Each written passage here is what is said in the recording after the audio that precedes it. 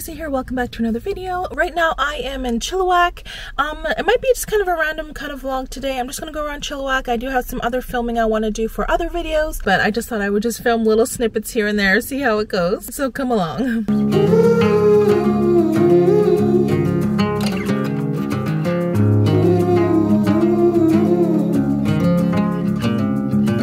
I just finished up some filming at the Great Blue Heron Nature Reserve for another video, but I just went inside the interpretive center. They're really friendly in there. I got some cute little things in there to take home. I'll show you what I got in a second. But also behind the back of it too, they showed that there's a bunch of bird feeders, so you can just sit there and watch the birds. It's so pretty, so relaxing. So I got this coloring book, Birds of Brown Creek Wetlands. They said Brown Creek is like one of the little creeks here, because I just wanted to make sure that the birds featured are going to be, you know, ones that we can see in this local area. And here's an example of the little cute little details here of the bird, and then you have a little coloring page so you can color it. I just thought that was really cute, and then the proceeds go to support the local interpretive center here. I wasn't sure if this was going to work, but I thought this was neat. I got a bird call. Leave a message after the peep. This is from Beetle and Bee Garden. So just a little handheld device here. You just hold the wood part in one hand and the brass part in the other, and then you twist them together, it says. But I'm not sure what this bottom thing is in this little orange file. But anyway, I'm going to give that a try one day, see if that works. Yeah, so definitely recommend if you're going to the nature reserve here, definitely stop by the learning center. It's run by volunteers. They're really friendly, those ladies. And I didn't want to film in there because it just would have been weird, but I took some pictures. They have like kind of taxidermy animals, you know, different birds. I imagine that were found in the local area here. And the bird feeder in the back, they pointed out the bird feeder and like how many birds come there, and it was actually really nice to see. It's actually really relaxing, and there's just so many birds, some birds I haven't even seen before. Anyway, so it's just after 12 o'clock now.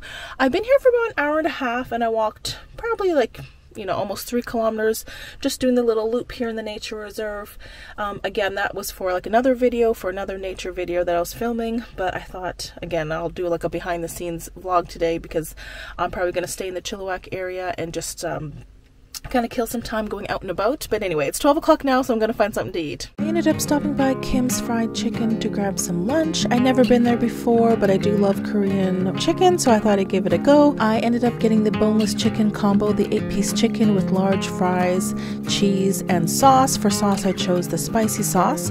They also gave a little side salad. I don't think it normally comes with it, but I guess they just gave it anyway, so that was nice. And I wanted to take something home for dinner so I didn't have to cook later. I ended up getting the 14-piece of the boneless chicken with honey garlic sauce. Okay, that chicken was seriously good. So I had the 1-person combo, or the combo came with 8 pieces and fries with cheese. I thought it was just gonna be powdered cheese, but it was like actual pieces of cheese, like marble cheese. It was so good. I ate about half because with the fries and stuff like that, it's just actually was really filling, and I got some to take home. That's gonna be great. It's really good. Really recommend the Kim's Korean fried chicken in Chilliwack. It's just off of Vedder Road. And I tried other Korean chicken before, like Chico's chicken, like the kind of franchise kind of brand. This is better, and it seems cheaper too. It seemed like pretty good value for money. Anyway, I'm just at 1881 now. It is 2:20. I did some other errands, that's why it took me so long just to get here. I'm just going to do a recon kind of mission of this little shopping district. I'm definitely going to come back with Peter and Angelina, and we're just going to enjoy some festive fun here, but I'm just going to do a quick walk around, and yeah, I just want to quickly peek in and see what's here. I wanna go there someday. So they're all decked out for Christmas now with cute decorations. I think the Ferris wheel and all that is just special for this Christmas event. I don't think they have it the whole year round. So it's 4 degrees now, but I left my coat in the car because I've been way too hot today. It was -1 degree when I left the house today, so I bundled up, and then now I'm way too hot walking around. But yeah, definitely a little bit chilly still, 4 degrees only. Look at this cute place. Look at this cute little patio here, so Parisian. Oh, this is so cute. Look at this Thunderbird Lane. This is gorgeous. I know we're going somewhere into the danger zone. It all points right to the Lots of construction still going on here. I don't know if this is for Christmas specifically or these are just more shops they're building. But there is a lot of cool photo opportunities. I really love how well they did the Christmas decor here. And of course, this amazing giant tree. Here's a peek at the Christmas train. I think it's $5 to ride the train. Honestly, I have no idea where it goes. Probably just around the little 1881 square here. Little elves. But yeah, I'm surprised they're doing so much construction here with so many people. It's kind of makes it really loud and busy, but I guess you got to do what you got to do. Get your Ferris wheel tickets here. Okay, so Christmas train $5, Ferris wheel $5. And you can buy them at Elevated Pizza and at the Ferris wheel. Got little mini donuts here.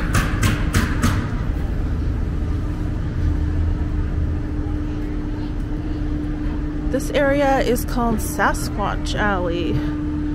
Yeah, there's like a brewery area, there's a coffee place, wine bar, little restaurants, cute little gift shops. So I'll definitely come back with Peter and Angelina to do shopping. We want to get coffee and to stroll, take pictures of course, especially with the Christmas decor. It looks so cool in here. I didn't end up spending that long at all at the 1881. The parking there was kind of crazy. There wasn't many spots, and plus it's pretty small, and I just wanted to do a quick recon kind of mission. I was just there for like 10-15 minutes. I just did like a loop and a half around. Now I'm at the Chilliwack Welcome Center, like the visitor center. It's just off the highway here. There's some museums, like a heritage museum. I'm not sure. I'm gonna go take a boo over there, see what's happening. Oh, it looks so cute in there. It's like a little western town. I wonder when it's open. Definitely is closed now. Chilliwack Agri Fair, August 11th to 13th. Tons of parking here. This parking lot area is huge.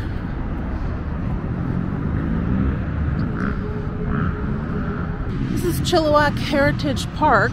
They're doing some kind of like BMX racing in here. I don't know if they're just practicing or this is a competition or what. You can really hear them in there though.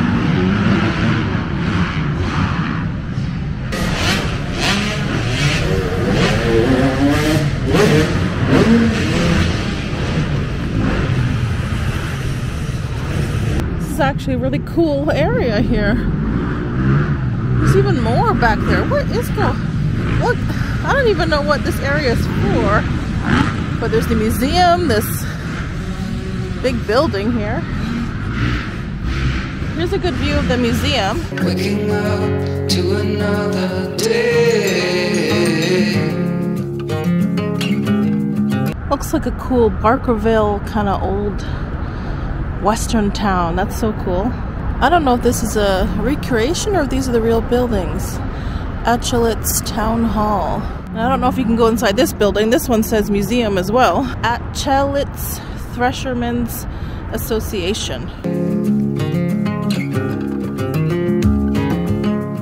Alright, in this blue building is the visitor center. I'll give you some information on the local attractions around here.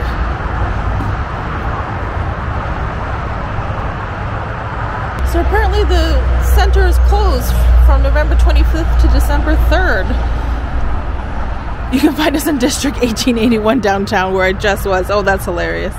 Oh, I'll have to come back another day. And this, I think, is where the two Stolo figures were here. Then maybe they just take it down for winter.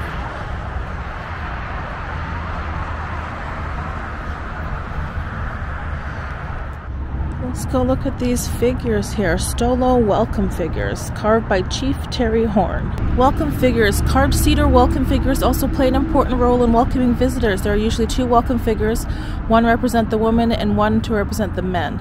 In the past, these figures are permanently situated in front of the village facing towards the river. Today, these are permanently placed in front of buildings facing toward the road or parking lot. And here's the figures here. Again, I don't know if they're in here all the time or just because they're renovating the place. But I do know in summer, when I've driven by here in the summer, they're standing outside the welcome figures outside the welcome center. It's cool to get an up-close view of it though.